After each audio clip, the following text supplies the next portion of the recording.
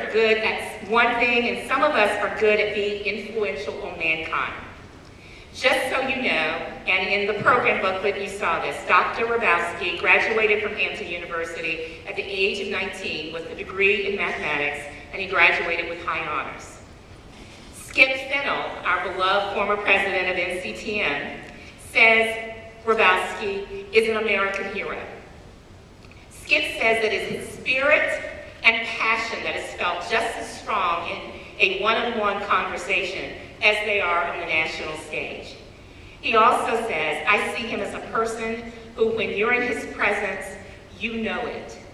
He's going to make you feel like what you say is extremely important. That's the true mark of a great leader. Dr. Hrabowski has served as president of the University of Maryland, Baltimore County since 1992.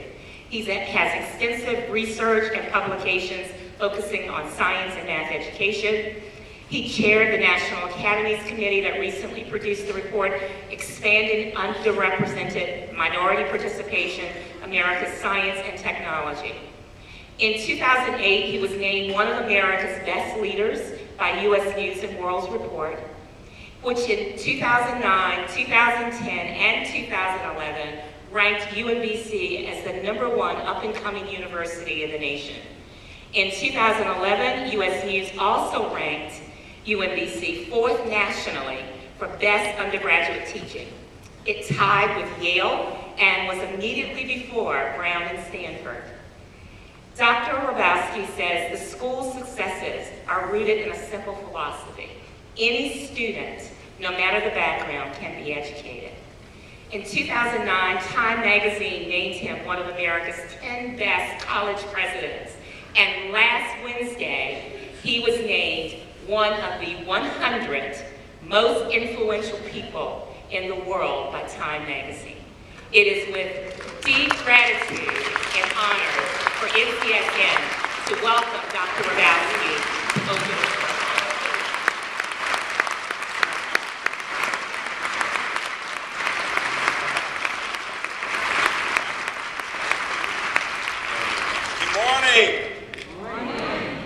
So I am going to do something that's a bit different. How many of you read Daniel Pink's book, A Whole New Mind? And you know he talks about the left and right brain approaches. And how many of you read his new book called Drive? We talk about what's on the inside, all right? How many of you love mathematics? Right. Oh, wow, that's amazing. I've never had a group like this before. So this is what I need your help. How many of you know that a lot of students in school, K through 12, colleges, universities, are bored every day? Okay. I love the fact that you're honest too. This is good. This is very good. So I'm going to ask you to do something for me. This room right now reflects what we see in education. I want you to think broadly, away from the way you're accustomed to thinking for a moment. And you come into a convention center. It's early in the morning. You don't have to teach or supervise people. You can sit back and relax and listen to people and reflect. And I think about the fact that many of my students immediately like to be in the back of the room so they can be as far away from me as possible when I'm talking to them.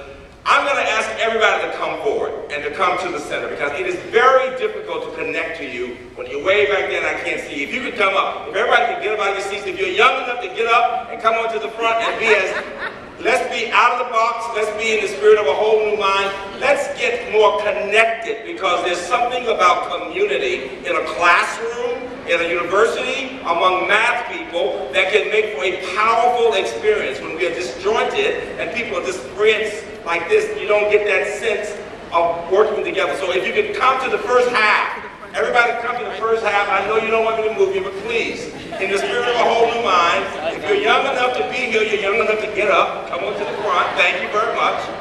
And you will feel what I'm saying. Come on to the front and this, so I can see you. Please, come on up. I know I'm taking a risk by doing this, but I promise you it will be a better experience if you're not way back there not getting a chance to connect to what I'm saying. And this is what we need to do with our students. We've got to build community among students. We can't just have them like this. We are so accustomed to just doing it as it is. No. In the spirit of a whole, come on up. Now, as you would tell your students, you don't need to talk too much. Just come on up. Come right on, please.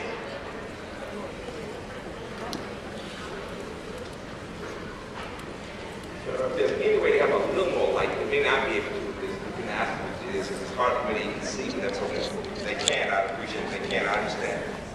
I really appreciate people coming forward. I really do. I really do. This is if you can't feel the difference, believe me, as I'm connected to you, if I were a teacher and you were the student, it makes all the difference when you begin to feel that you're working with a group of people with whom you can connect in some way. How many of you have been in this business of education for at least 5 years? 10 years, 15 years, 20 years, 25 years. If you've been in this business 30 or more, stand up. Let me look at you. Wow.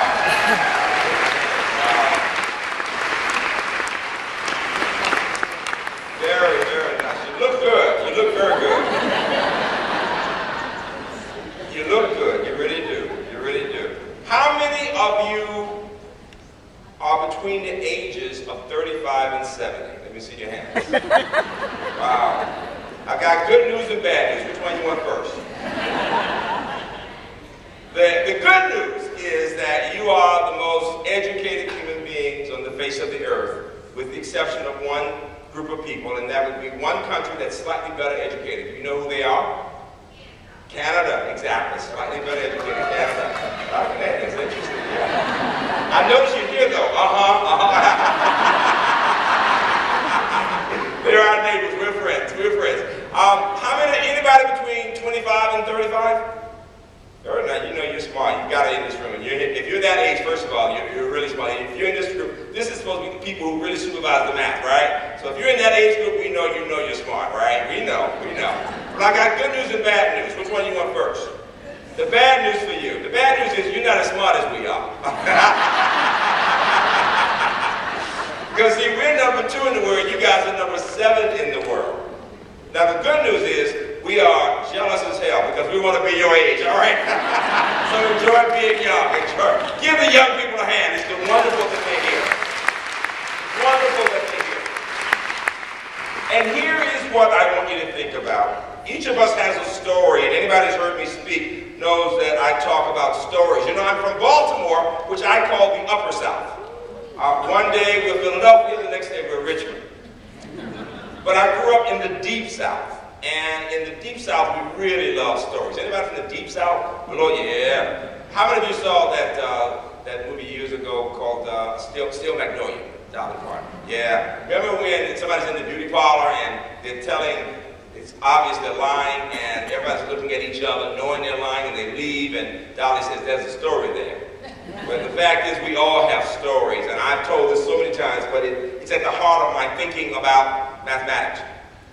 My mother says that when she was growing up in the late 20s and early 30s in rural Alabama, and I grew up in Birmingham, she's from below Montgomery, a place called Wetumpka, that she had a choice of working in a hot cotton field or working in a wealthy home, what she thought of as a wealthy home, a white home. And she worked in that home from about age 12 on through high school. And the home had a library. And at that time, there was no library for children of color. The only book in her home, a wonderful book, the Bible. But the woman was very kind to her and said, Maggie, when you finish your work, you can go into the library and read. And Mother began to read in the library, and then the woman would say, take the book home, bring it back when you finish. And all of a sudden, my mother realized that her girlfriends were getting very upset with her because they would say, Maggie, come on outside and play. And she said, no, I want to stay and keep reading my book. And there she began to see, at that point, the difference, this growing difference between herself and her girlfriends. And here was the difference. Mother said the more she read, the better a reader she became. And the more proficient a reader she became, the more she enjoyed the experience. And the more she enjoyed reading, the more reading she did. The problem, she said, with her friends was they never read enough to become good at it, and therefore only did it when they had to. And she watched them frowning, moving their lips as they were trying to read, and they finally put the book down and said, it's not interesting. And it was clear to her, nothing is interesting if you can't do it well, when it's painful. At that point, she knew exactly what she wanted to do for the rest of her life, to become a teacher. She always said, we work with every child in the world.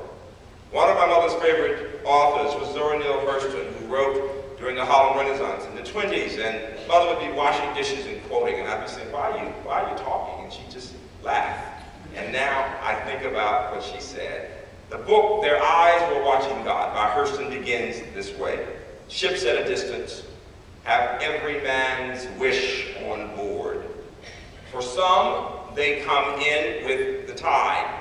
For others, they sail forever on the horizon, never out of sight, never landing, until the watcher turns his head away in resignation. His dreams mocked to death by time. That is the life of men and women. Hurston was talking about two groups of people in our society, people like us, people whose dreams in many ways have already been fulfilled. And then she was talking about all those Americans whose dreams are, in the words of Winston Hughes, forever deferred.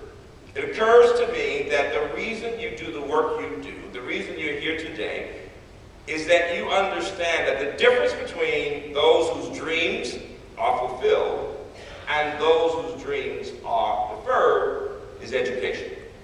Where would anyone in this room be if you had not been fortunate enough to get an education? Now let me ask another question. How many of you love to read? Very good, very good. I've already asked the question about mathematics. When I ask any American audience, and I do several times per week, from CEOs to teachers to superintendents, when I ask the question about reading, everyone raises the hand because we consider it necessary for any educated person to love to read. Now the fact is, about half of you really love to read. The others just read the sports section or whatever it is. There is a difference between loving novels, for example, right, and just knowing how to read. But here's my point. When I ask American audiences how many people love to read, even superintendents, perhaps 20% will say yes. In fact, usually people giggle. And after the session, somebody will say, especially if I have parents in the room, they'll say, how can you put love and math in the same sentence? Right? You get that all the time. And so what I want you to think about this morning is that the way we think about ourselves as professionals, as a society, the language that we use, the way we interact with each other, the values we hold most important, will be so critical in our lives, we become like that which we love. This notion of life and liberty and math for all. The fact is that in our country, Americans don't really think math is for all. They would say, if you had a math major, you're smart. Am I right? Everybody knows you're smart. Okay? But they'll say, it just wasn't for me. In fact, let me ask you this question. How many of you, by the time you were in the 10th or 11th grade, knew that you were either a math science type or a history, English, and art type? It's an American phenomenon, right? Now, the question I want you to think about for the rest of your conference is, how did you know? Most people would say, well, I was just better in the other thing.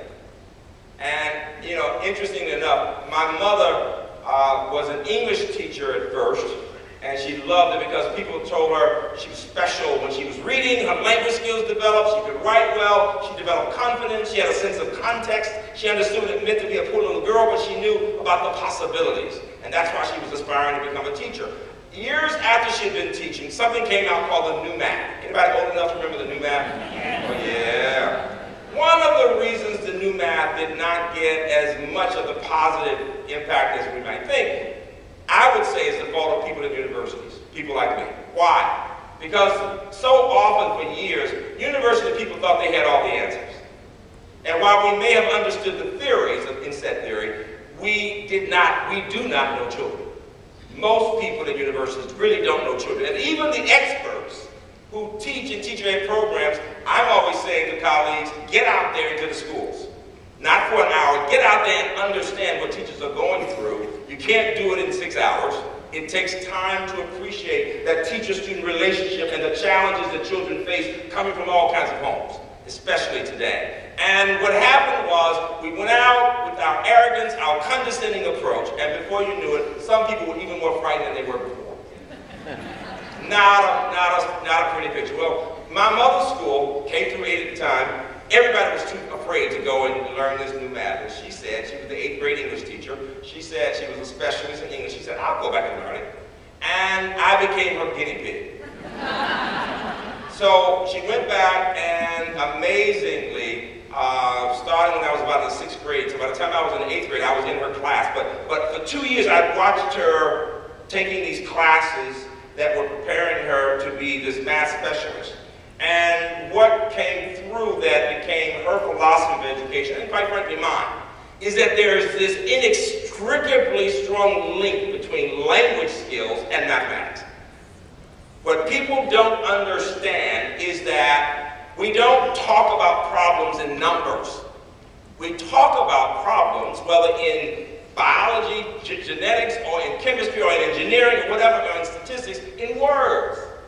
And to translate from the words to the symbols to get to the equations that kids like, the fact is you have to be able to read well.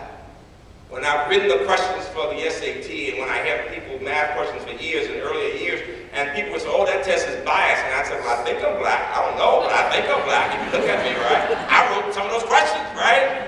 What I know is that a child who learns to read and think critically of any race, both genders, can learn to do those problems and do well. I come from a campus that has students from 150 countries. One of the reasons we're such an exciting place, we are in Baltimore, we're actually outside of the city, we're there at the BWI airport, 500 acres.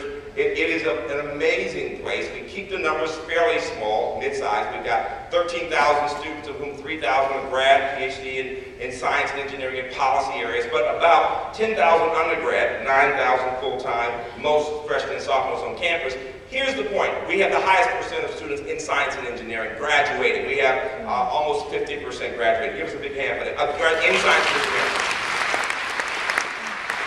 And it is a campus that has, as I said, the 150 countries represented, so there's a lot of international diversity, but we also talk about the domestic diversity. So we've got maybe 14% African American, another 4% Hispanic, almost 5%, and we're the largest producer among predominantly white universities of African Americans who go on to complete PhDs in STEM areas and MD PhDs. Give me a big hand for that.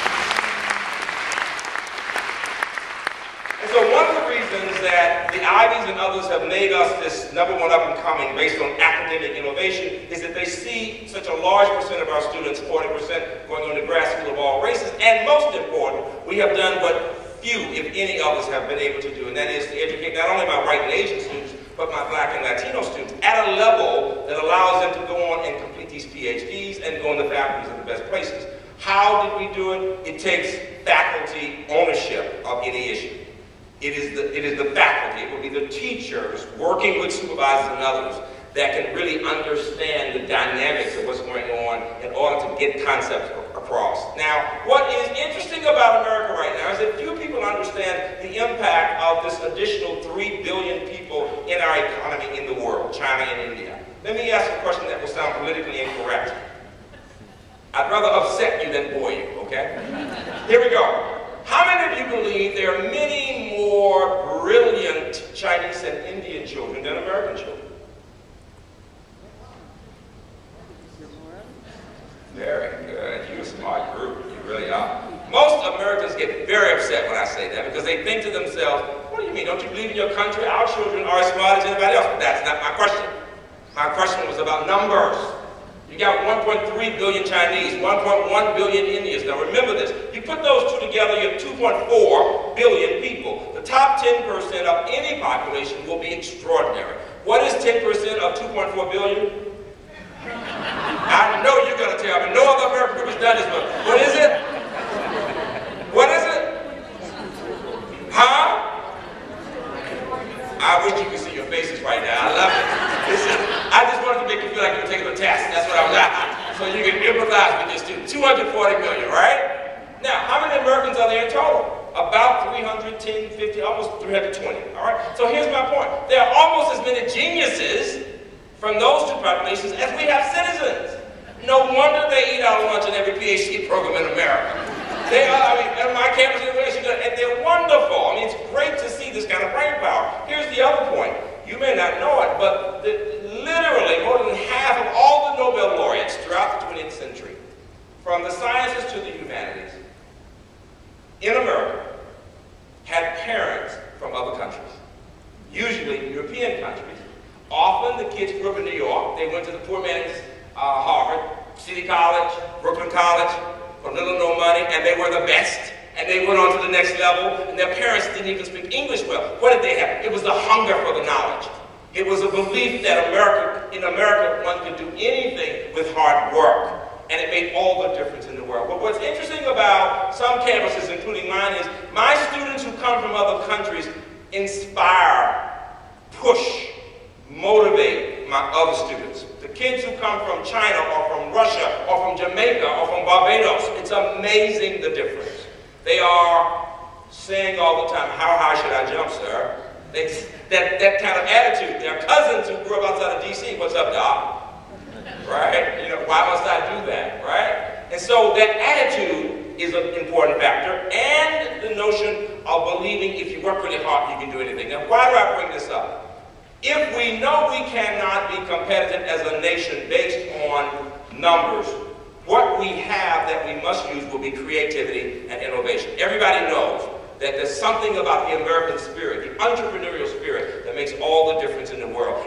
But here is the challenge. If we continue to think that only the top 5 to 10% of kids can be math majors, we're losing out on so much more talent.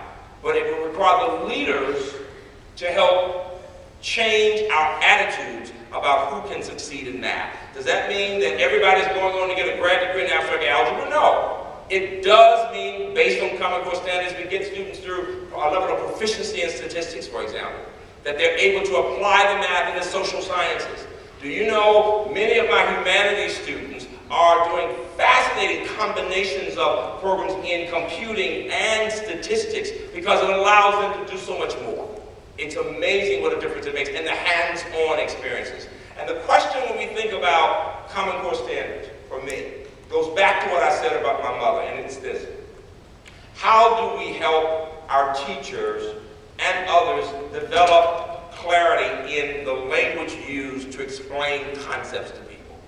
I often say to my students in science and tech, until you can explain that concept to a child, you really don't understand it. That it's not enough to tell me it's too complicated to understand. That we must find ways of doing that. And what I like about this Common Core standards is, as we talk about consistency across the country, it's everything from teaching students how to look at patterns, how to persevere, how to understand numbers and expressions, and you move up that ladder to functions and modeling. And here is the key. How do we help people really believe, when you talk about the gap between knowing and doing, how do we help people believe that math really does relate to life itself? Now, the advantage my campus has is that we have students who are working in we have companies on campus. We have 75 biotech and IT companies on campus. And I've got math, science, engineering types working in all those companies. And then we are the second largest feeder to the National Security Agency, which is 20 minutes from our campus. You know, NSA, no such agency, that's what it's called.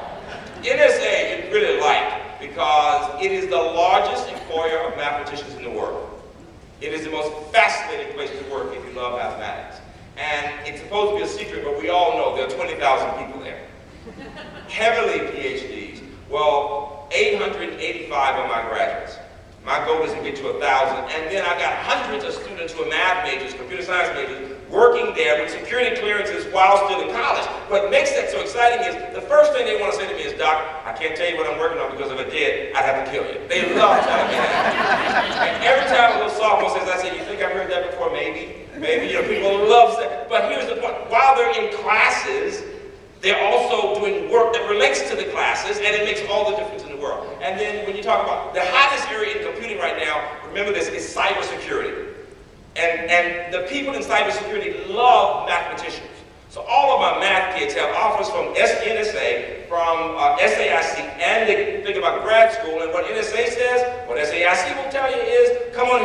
take courses in the evening at UMBC, at Hopkins, whatever. You can get a grad degree, but get into the field and start working. And what makes the cybersecurity even hotter today is that the General Alexander, the head of NSA, just told Congress, no longer can we think about protecting ourselves in cybersecurity. We must look at ways of becoming offensive. That China has moved to become much more offensive. So they're diving into our systems without our knowing it. We have not developed the curriculum at places to do it. My campus is working now with NSA to develop that kind of curriculum so that people, so that our Americans can, quite frankly, look to see how others are working to tap into what we have even more quickly. Why do I tell you this? Go read General Alexander's speech to Congress. This came out in the last month. Math majors, people with math backgrounds, not just to make just a few courses, can do all sorts of things. You'd be surprised at the number of English, philosophy, history majors who take a few math courses, a few computer courses, and can really move into areas that allow them to use their language skills to connect the techies to the non-techies. Because the biggest problem with my computer science scientists, they don't know how to talk to people. I'm having to say, take some more English, boy. Learn how to talk, how to write, how to present, and stop looking with such arrogance at people who don't understand. Now there's where I want to get you to work with your teachers, because let me tell you what I know, because I'm in schools a lot. We're wonderful, I love math teachers. Anytime somebody's in math, I love it. But I can see a teacher looking at a kid that says this, okay, I'm going to help you through this semester, don't come back here next year. Do you get what I'm saying? You know, we have a way of thinking. Well, you can get it like this. My mother, I got my worst grades in my mother's class. I've always been a nerd, fat nerd. My son says, Dad, you're not just a nerd, you're a mega nerd. Now I should tell you, we are a campus of nerds because we are either #1 or #2 in chess every year in the nation. Give us a big hand for that. Chess. You see a chess player on my campus, you bow in reverence, all right? It's very important. And my basketball team can read well and they graduate. Give me a big hand for that. Big hand. They may not win. On the lacrosse team, just be SUNY Albany. I'm very proud of that, and they do well. But the point is, by the way, my son says, Dad, you and Mom are mega nerds. Now, he's 35. And I always say, yeah, but mega nerds can pay their bills all the time. If you got adult kids, you know what I'm talking about. Give me a hand for mega nerds, please. Go pay the bills. And the point I'm making is this. Here, you don't think of yourselves this way, but if you're the supervisors of math teachers, people know, first of all, you're real smart because you did well in math yourself. But secondly, that you got these leadership skills, and you can help lead all these smart people. So you really do represent the best of thinkers in our K-12 system. I would argue that what I'm working to do at the university level and at K-12 is what I want you to do, and that is to help children and teachers to want to be smart. And to me, smart means excited about the ideas, willing to work hard, fascinated with solving problems, willing to discuss issues, and having the life of the mind at the center of what we do. We tend to think more comfortably about other things when we say American Idol. Think about the values in our country. American Idol, it's entertainment.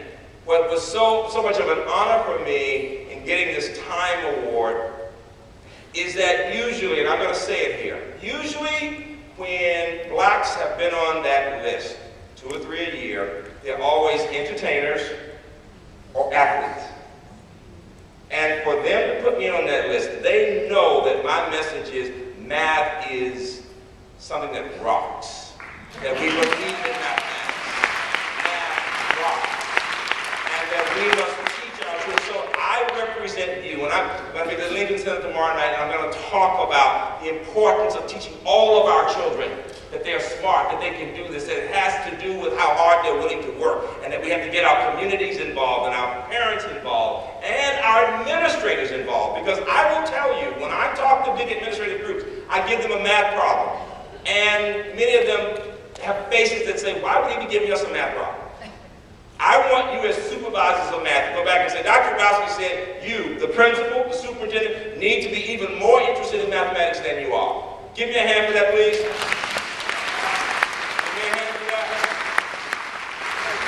Because I'm saying that the person doesn't have to be able to solve the problem in order to show interest in the problem, you see. I mean, the 2 books that I wrote on raising smart black boys and smart black girls in science and math, one of the points was that many of these parents had no college education. How did they help their kids?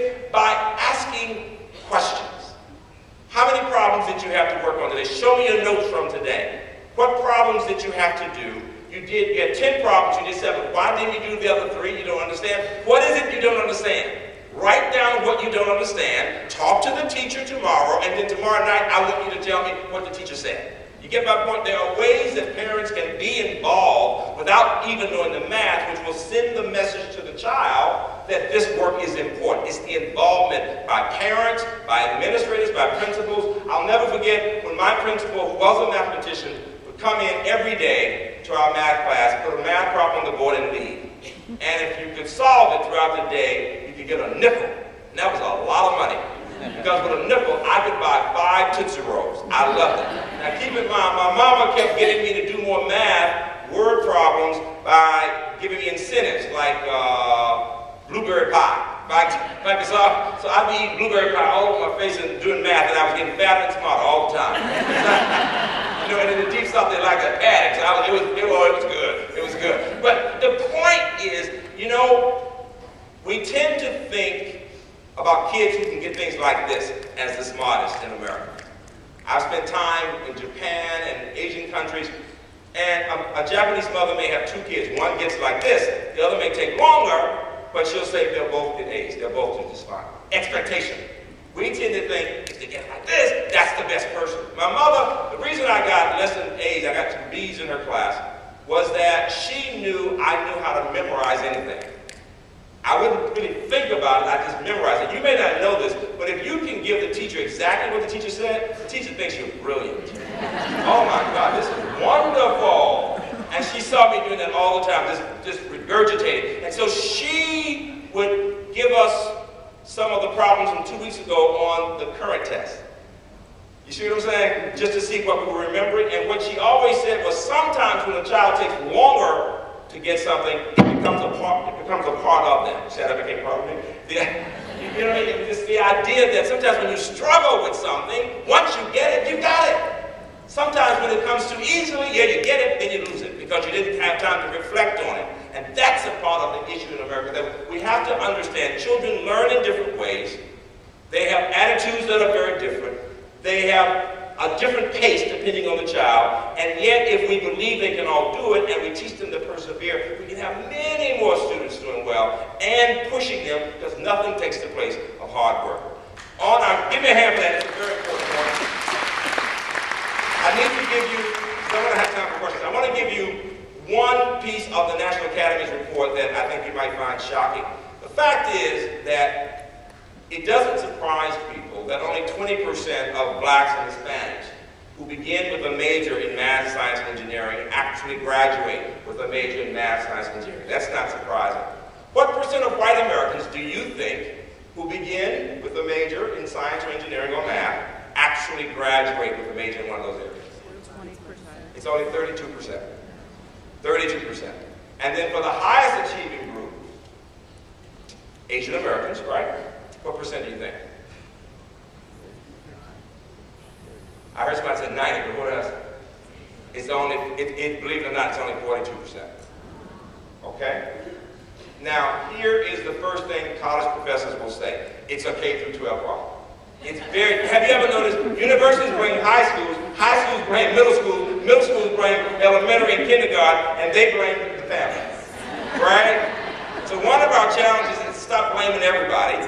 I just finished being a PI on a big NSF grant because I'm in schools a lot with a couple of my folks working in the Baltimore area on a math-science partnership focused on middle school. And big grant, $12, $13 million. And a part of it was to bring in engineers and scientists who wanted to become teachers. They have the math and science. They've got great applications that they can use, which we need. We need teachers having more applications. We know that. Because the kid will ask, where would I use this? Why is this important? And it's not enough to say because it teaches you to think well, right? You've got to have context, ways of talking about it. Some of the best algebra I've seen taught has been in GED out in California in green construction jobs, where they're actually doing word problems involving building something and they're using the concepts, and before they know it, they're doing the math. It's amazing the difference. But here is what is really powerful that I want you to think about. It really is not just about K through 12. It is about universities. What shocked people was when I ended up as chair, the group from Harvard and MIT all the way to Howard and to the University of Texas saying, big part of the problem is us looking in the mirror at universities. We in universities call the first year of math and science, according to NSF, weed out courses. And every campus expects most people not to make it. Why do I say that? Because all you have to do is look at the second year of the work, and they are about 1/3 the number of seats we planned for. You get my point? And all kinds of campuses. And here's the final statistic that will shock you. This will sound counterintuitive, so listen carefully.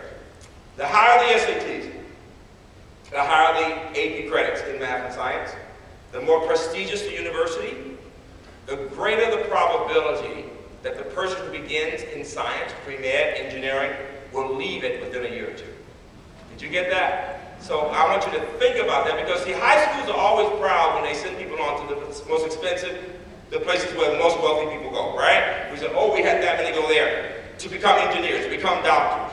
What I want you to do is go and see what happens to them. They become great lawyers. They change their majors. And if you ask them why, they're going to say, well, I just like that better. Well, if you get a C or D in math or science or an A in English, of course you like English better. Am I right? And this is what students see. This is what my students see. They say, Doc, I worked so hard all weekend long in chemistry, in math, and I got a C on the test. My friends were in political science, they put in 2 hours and they got A's. It's not fair. Well, the fact is, to make it in math and science, because of the nature of our disciplines, you do have to work much harder. There's no doubt about that. There's no doubt about that. Because if you can read and write well and think critically, you can at least get a B in the social sciences and humanities. Now those courses are very important. Don't miss my point. We need them to put everything in perspective. They're at the heart of who we are as human beings. It is different, though, when talking about performance. And what I'm suggesting to you from your school systems is go and look. Get the learning analytics. That's another part of what I say. We tend to go with anecdotes, K through 12 at university. Oh, one student went to Harvard, one student went to this place, right? But to get the data to say what happened to even our best students, how many actually made it in math and science, and did they go into careers in those areas? My god kids who go to some of the best places in technology will graduate and they say, well, my dad made me stay here and I finished it, but I don't ever want to see engineering again in my life. I'm going to law school because it's easier. And so the challenge we face is to have more kids doing well in math in general, to get more into stat areas like that, but secondly, to get more students moving on and staying in the careers, because here's the most frightening part of all. What percent of, in Europe, 12% of the 24-year-olds have degrees in science and engineering. In Korea, it's 70%. What do you think it is in America? 6%. Only 6% of Americans, 24-year-old Americans. 1/2 of what we have in Europe. And for blacks and Hispanics, it's 2%.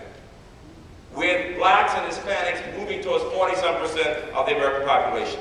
The only way we can be competitive, the only way we can be able to work collaboratively as equals with the rest of the world is for people like you, the leaders in K through 12, to help us have many more students succeeding in general in math, and then those who will go on to careers in science and engineering. Just 3 areas that you should be talking about, I think, in terms of research. Number 1, defense and intelligence. I can tell you, we cannot give enough jobs to mathematicians, computer scientists, for DOD, CIA, FBI, all these places. For the rest of our lives, we're going to be involved in trying to win the peace, but also protecting ourselves, and math is at the heart of that work. Number 2, healthcare. You cannot become a physician, you can't go into biochemistry if you don't have a strong math background. It's required in all those areas. And the third area that is really huge, energy and the environment. In each of these areas, strong math backgrounds will be critical, let alone what you do in the business world. If I want to get somebody to Wall Street, let them be a quant, a math, they can make all kinds of money. I like some of my graduates making a lot of money because they can give me a good check, right? I have no shame in that. But my point is, what you do is more important to this country now than ever before. You know, there are 2 kinds of people in the world. There are people who can suck every ounce of energy out of your body because they're so negative. You know who some of them are in your school systems, right? Some of you sitting in this room right now. I'm just kidding, just kidding, just kidding, just kidding. Kinda. But then there are people who can elevate you. You know, you meet them and times are hard and less money, and yet they say, we can get through this. Each of us has the opportunity to decide the kind of leader we will be. And I will tell you, the older we get, the greater the challenge to remain positive. Because when you've seen things not work, it's very easy to say, well, we've been there, done that, and it didn't work. I want you to think about the concept of neoteny. How many of you know what neoteny means? Neoteny. If somebody knows what it means right now, I'll give you $1,000. Let me see the hand. You see, let me show you the difference between your generation and my students. Somebody would Google that immediately. They would have that answer, right? I see some trying to do it right now. Right? Too late. But it comes from the book Geeks and Geezers. It's a great book, Harvard Business School. A little book. It's on people under 30 and over 70 who have the same quality. It's amazing quality. It's about being childlike. It's about still wanting to discover new things. It's about having curiosity. Hrabowski, a Nobel laureate out of New York, said when he was growing up, all of his friends' parents would say, what did you learn in school today, at the end of the school day? He said, but not my Jewish mother. My Jewish mother would say, Izzy, did you ask a good question today? And the practice of encouraging his curiosity, he said, made him the thinker he wanted to be. That's what I want you to get teachers to do, to help children to encourage that curiosity. Well, neoteny has to do with asking good questions all the time and believing that, I don't care how bad it is, we can get through it. You know, my wife and I just celebrated our 40th wedding anniversary. Give her a hand for that. Give her a hand for that. And so we're always working with young couples and talking about marriage and spirituality and things like that. And one of the points we make is that our attitudes as husbands and wives, our attitudes are critical. That if we don't have the attitude that says, I don't care what the problem is, we can get through this. We don't have that attitude, it just will not work. And so I want, when that neoteny comes up, look that term up, I want everybody here, whether you've been in education 20 years or 40, to think about that renewed vigor that encourages it. Because we need that when kids don't seem to be interested in the math. What's so funny about my campus, there's a piece on 60 Minutes. If you go to you'll see that 60 Minutes, you hear what people say, he's crazy. Because it's true, I tell them, I get goosebumps doing math problems. Goosebumps, all right? I always have. I first heard Dr. King speak in my hometown while I was in the back of the church, not wanting to be there, and my parents could get me to be there because they let me do my math work in the back of the room. And I heard this man saying, if we use kids in the march, these children can go to the best schools, meaning the right schools. I'm doing a math problem at that time. I'll never forget it. And it was when just like Bob Moses in the Alpha Project, it was so clear to me, I wanted to learn how to do those math problems. So when I got in that school that was supposed to be better than mine with those white kids, I wanted to show how smart I was. Because I knew I could work hard, and I was fascinated by the work. And I always think about that. I never could have imagined, as a little black child in Birmingham, becoming the president of a place that has students from 150 countries. I could never have imagined that Time magazine would have me there talking about the excitement of education, but it all happened because of teachers and parents who said, you can do anything if you just work to be your best. You know, at the end of my mother's life, we had convinced her to come to Baltimore. Didn't want to leave Birmingham because of her church. I said, we have churches in Baltimore, Mama. You know, finally, you had your church, though. No church like your church. But she came up, this brilliant woman who could quote Hurston and Shakespeare. All of a sudden, we realized she had been so smart, she had been able to hide from us the fact that Alzheimer's was there. But she was so smart. Do you know one of the ways when we finally realized she was having a hard time remembering who we were? One of the ways that she worked to keep strengthening herself, she would say a line in a poem and then I'd say a line, because we'd learned poetry all of my life. And she was trying to remember the poems. And the other was, she made me give her word problems. And they would push her. She said, give me another one, you know, and constantly she was working on word problems, just pushing it. And finally, we're sitting out on the porch, and she said, I know the end is near. You don't want to hear your mama say that. She didn't even know who I was. She just knew I was familiar. But she had the sweetest smile. And she said, it's very close. And she's still sitting up. And I said, well, what's important to you? Because when somebody knows it's almost that time, you get the essence of the person.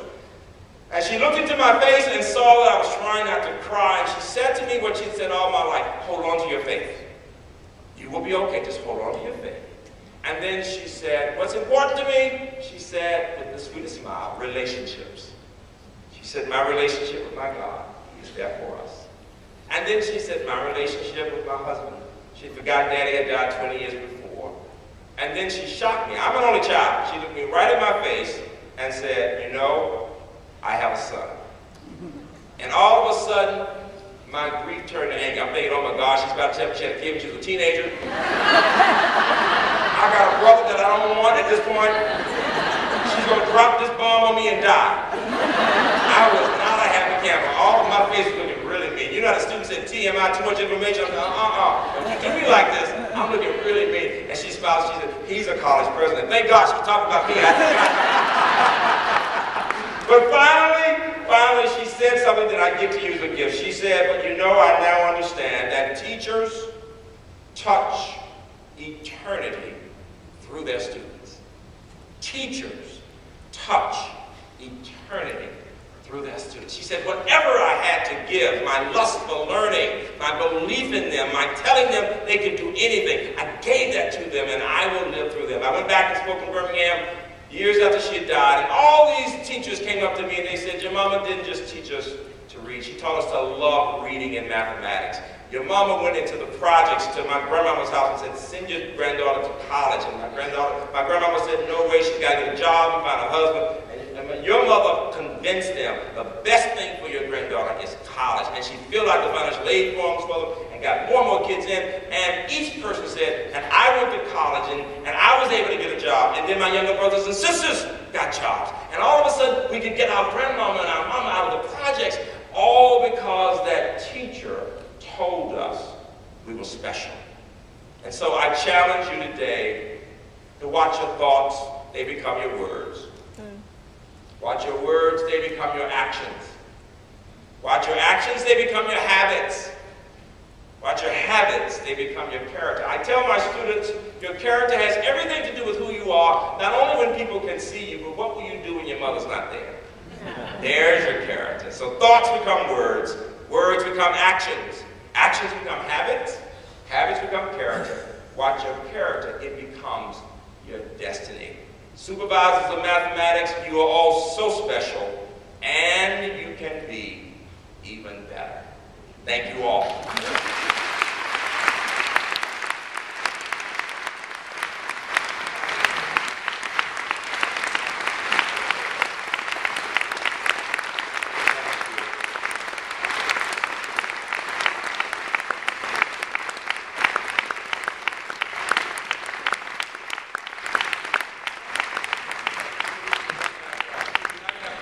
Let me leave you with one math problem. 29 children, 6th grade math problem. You can send me emails. 29 children are in a class. 20 have dogs. 15 have cats. How many have both a dog and a cat? I'll say it again. College board problem. 29 children in a class. 20 have dogs. 15 have cats. How many have both a dog and a cat? I know you'll eventually get the answer, but here is the critical issue. How do we teach teachers and other children to work with others in such a way that we don't give them the answers? We get them to learn how to get the answers themselves. Thank you all very much. What I'd like to do is have you thank him again. Dr. Hrabowski, thank you so much. This left us with a challenge and a problem. And so now I'd like to thank you for being here, and we're going to move on out for the rest of our program today. Thank you. Very good.